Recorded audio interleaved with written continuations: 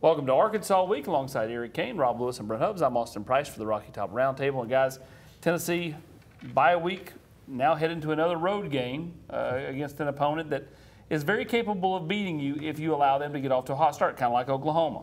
Well, I think it's a 60-minute deal. You can survive, but you don't want them to get in a rhythm is what you want to avoid, and you don't want that crowd to get into it.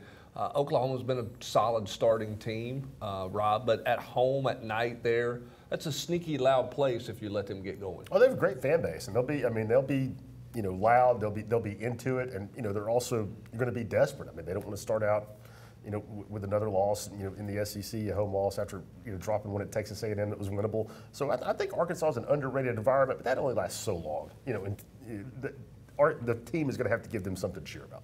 Yeah, I think overall Arkansas's got some pieces. It just doesn't all together. If you kind of throw it together and look at the team aspect overall, I'm not sure it's there yet, at least at the caliber of Tennessee. You can run the football well. Defensively, they've done some things well, but the passing game, the quarterback, there's some shortcomings there. So Tennessee goes in there and handles business, plays the way that Tennessee can, then it shouldn't be an issue, but of course you can't sleepwalk through it. I think you could have absolutely called it a trap game if they had played this game this past weekend, coming off the Oklahoma emotional game.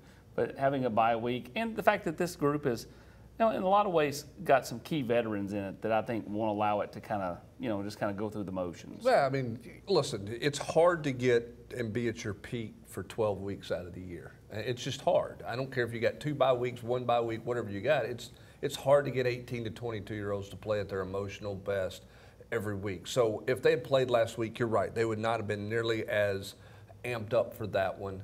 The bye week helps. I think it also helps that Arkansas is coming off 2 straight SEC games, Eric, where, they were on the road at Auburn in a physical game. They were in a physical game at Texas A&M. Now they catch Tennessee off of a bye. It's probably not a great time to catch Tennessee if you're an Arkansas fan because Tennessee is coming off the bye. Yeah, no doubt. You look at that Auburn game, and they had to force 5 turnovers just to win that football game, so it took a lot out of you. Last week against A&M, of course, shortcomings offensively, had 3 different leads in that football game, and you blew all 3 and lost it late. So, yeah, I completely agree. Tennessee coming off the bye week, Arkansas kind of going through it in SEC play to begin the year. It's probably not a good spot for them. This is a game where I feel like, they've had to go with some 12 personnel for different reasons, just because of the matchup at NC State and trying to protect at Oklahoma.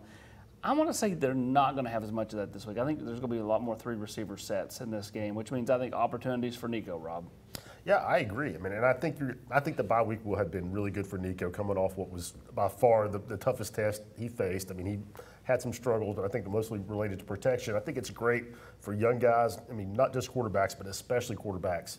After you've been in a test like that, and you haven't played a lot, to be able to sit back, be in the film room for a week, and really, kind of get into it. What you've seen in those first 4 games without getting ready for that next opponent. I think that's a huge benefit for a young guy, and I think I'll be surprised if we don't see, the best version of Nico yet on Saturday. You must know all the tips on the offensive tackle rotation for Tennessee this weekend. You're feeling pretty good about where that thing's at right now. I just think if you're not going to be in 2 tights, you must feel really good about where they are on the edges. I think the matchup lends itself to more 3 receiver sets. We would hope so, but again, I think the question is how well can they protect on the edge? If they can protect on the edge and be effective doing that, then I think you're exactly right. It is a more traditional look, Eric, a 4-2-5. There's not a 3-man front, some unusual things. And I don't think Arkansas can drop back into that drop coverage like NC State because I don't think they want to get beat up like that in the run game. So I do think they'll be more aggressive. If Tennessee can protect, that I do think Tennessee offensively can do a lot of things. Yeah, I think Landon Jackson's his name, edge player, had a couple of sacks a week ago. He's a really good player, so that's going to be a challenge. If I'm watching that tape from Tennessee, knowing that you had some backups in there, but I'm licking my chops, right, trying to get after it. If I'm Arkansas defensively, I'm with you, Brent. I'm trying to confuse Nico. I'm trying to bring some pressure. I'm trying to say, okay, if you're going to beat me, much like we talked about going into Oklahoma and NC State, beat me over the top, I'm going to try to slow down what you do well, and, of course, that's running the football. So I think whoever's playing tackle, it's Lance Hurd, John Campbell, Dane Davis, Larry Johnson, got to be ready for a lot of games up front. Yeah, and I think Arkansas in the secondary, you have to play some games because I think in the secondary, I feel like Arkansas is a little bit feast or famine. They've turned some people over with some interceptions, but they've given up some big plays too. So I feel like there's plays to be made there if you could protect, which I think is what you're getting at with more of the more than three receiver sets. This is the first time Tennessee's going to go against some of these players that have defected out, right?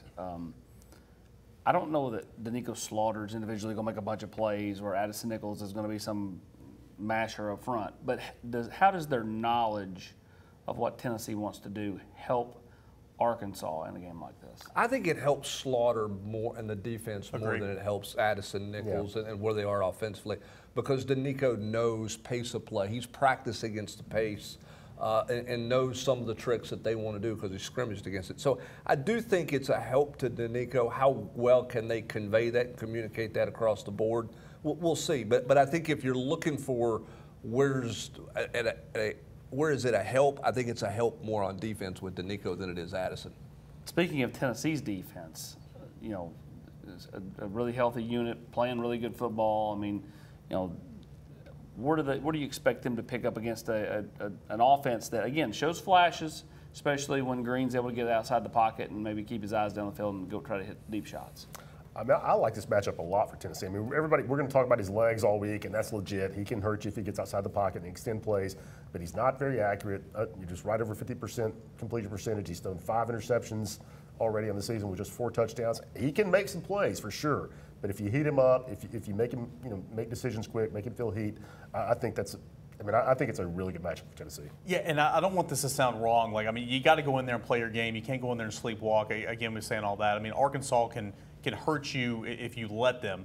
But this type of style, I'm not saying that Taylor Green is Jalen Milroe, but he's kind of a bigger guy. He's longer. He's got mobility. So it's kind of a go in there and take care of business, and you can see how you do against Taylor Green, knowing what's going to come 2 weeks later in Jalen Milroe. But I think too, he's going to make some plays, right? He's gonna make some first downs. He'll scramble and extend plays and all that. But if Tennessee's defensive line and front seven just continue to press and press, he's going to gift you a turnover or two in this football game because that's who he's been. He's thrown for a lot of yards so far this season, but he's turned the football over more than 5 times. You go back to that Oklahoma State game, Brent. They had 700 yards or whatever it was. Should have won the game. And only scored 30 points in regulation. They move it between the 20s a lot, but as far as cashing in, they've not been as productive as they could be. No doubt. And I think they scored 21 of those 30 points in the first quarter. Not a very good red zone team. Yeah, they haven't been red zone. Tennessee's got to be better in the red zone team. Here's my thing with Green, though, when you look at them.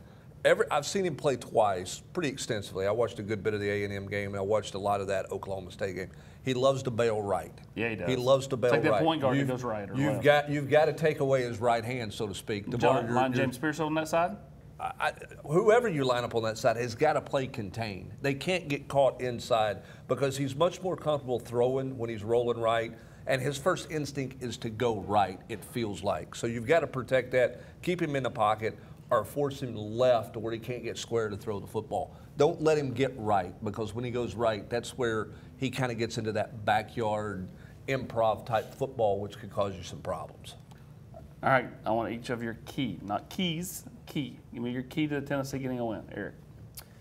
Key to Tennessee getting a win, it's simplistic, but just run the football. I think if you run the football, you're at your best offensively, and everything builds off of that. Tennessee's been able to do that so far. So it's basic, it's football 101, but run the football with Dylan Sampson, Deshaun Bishop. Behind that offensive line, I think Tennessee's going to be in good shape. Yeah, I'll keep it really simple, too. Just turnovers. I think Tennessee is substantially better.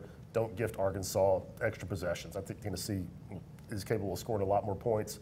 Don't give Arkansas short fields, easy possessions. Tackle Green on 3rd down.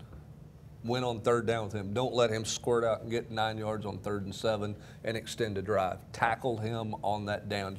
You're going to try to get them all in 3rd and long. That's your goal. When you get him there, you got to finish it. You cannot allow that, just run around stuff with him. So get him down on the ground on 3rd and long. Yeah, alignment and an assignment for me. Have good eyes. Again, to kind of your point, don't let them, pop out things that, just because you made mistakes, mentally and busted on the defensive side of the ball. I think if Tennessee can avoid that, Tennessee, I think, wins this game by a couple scores, coming up on Saturday night over in Fayetteville, Arkansas. For Eric Kane, Rob Lewis, and Brent Hubbs, I'm Austin Price.